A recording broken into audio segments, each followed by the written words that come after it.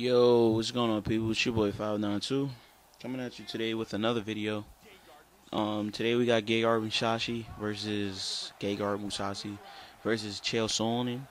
I'm obviously Gegard. This is a earlier matchup too, like from the first day I started playing. So people wasn't really that good, and neither really was I. But yeah, my whole game plan in this fight is, and game plans actually work in this game. But my whole game plan in this fight was keep it standing, outstrike him, get the knockout, or TKO. That was all I was thinking. But today I want to talk to you about a few things, few things. Yeah. So lack of videos because I'm trying to enjoy life and I'm trying to, I'm taking things at a day at a time. Whenever I'm free and I'm in the mood, I'll post a video. You know, I'm starting to take YouTube and understand YouTube as just, hey, my little side thing. Like, you know what I'm saying? Like, I'll do it on the side. Nothing major, nothing serious. I'm still going to be posting videos. I'm not saying that. I'm just saying, whenever I just get in the mood to post a video, I'm going to post a video. So if I go like 2, 3, 4, 5, 6, 7, 8 days without posting the videos, because I'm probably doing something in the real world. Like, I'm before when I first started, I'm not even nowhere really, but I was focusing a lot on it, like losing sleep and stuff. But now I'm getting my shit back together.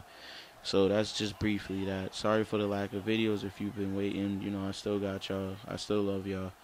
So for the few that do watch my videos, but thanks to y'all, the few that do watch my videos, that means a lot, and that shows y'all still, interested in the bullshit I put up. Also, this weekend, great weekend for MMA fans. I swear. You got World Series to fight in Saturday, early daytime, and then you got Machida Wyman late at night that Saturday, and then you got BJ Penn versus Frankie Edgar 3 Sunday. So it's a great weekend for MMA fans. I'm excited. I'm hyped. I'm pumped. Let's go. John Fitch is fighting on World Series of Fighting also. So is Melvin Gillard. So we got ourselves a good night of, a good weekend of fights. But going to talk about the fights. I'm just, think I should touch up on these videos, on this video. First of all, I'm telling you now, I'm not going to do predictions on the fights. That's not happening. But right here, he gets the reversal to full mount. I wasn't really worried because watching his ground game, he doesn't know the ground game. Like, at that point, when I seen he couldn't do anything on the ground, I realized that I outclassed him in every area. Right there, he gets a big counter though, but I sway on him real quick, hit a jab, and that's what I've been doing. Like, if I parry hit here because my head is a little red, he's trying to run in, rush in, and get some shots. But I've learned when I parry, jabs do perfect. Elbow into a head kick though. Did you see that? And then a face kick. He's wobbled.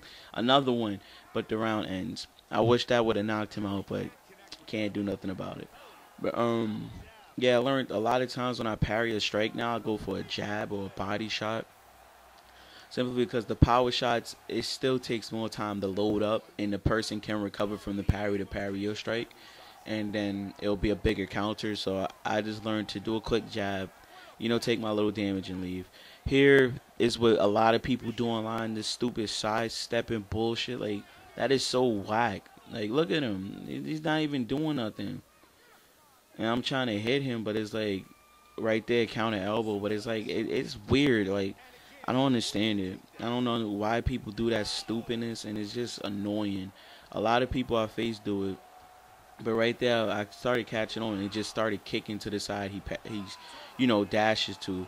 Right there, hit a big elbow, dodge again, big elbow, dodge again, big elbow, because he's doing the same 1-2, 1-2. So I'm like, I know how to reverse that. Right there, I chipped him with a knee. Pay attention to that. I chipped him with the knee. So he's starting to recover his health back. I'm like, let me be a little bit more aggressive. Stop takedowns. Don't get taken down, please. And I keep pushing him away because he's going for big load. He's throwing big takedowns. And I hit a big hook. And I try to hit a counter jumping knee. But I waited, pushed him aside like a boss, and then a jumping knee. Oh, God. Did you see that? The Armenian assassin. What? The dream catcher. Gegard Mousasi, baby. If you enjoyed, leave a like, and I'm out. Peace.